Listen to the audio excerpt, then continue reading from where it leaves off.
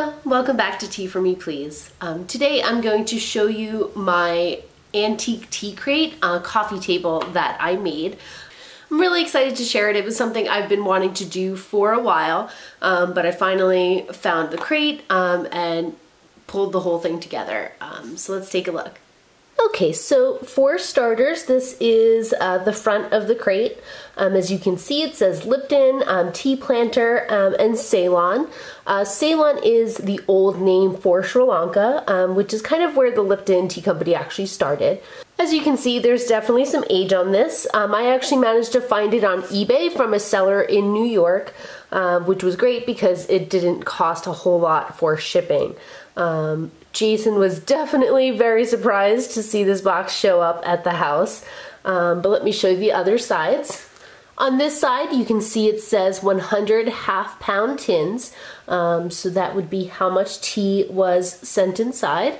So on this side, we have the stamp of the King of England. At that time, Sri Lanka had been colonized by England, and so this is the stamp of King Edward VII. Interestingly enough, King Edward VII was only king for 1936, so we know exactly how old this crate is because of that. So the box itself is not very heavy, so I've actually put just furniture slider pads underneath so that we can kind of move it around easily without, having to worry about damaging the box.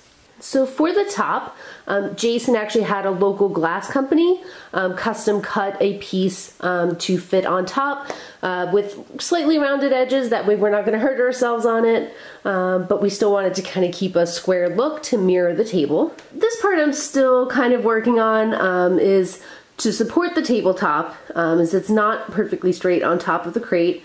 We basically stacked up furniture pads to protect the glass. The top one is kind of like a non-slip one, so that helps keep the glass from moving around too much.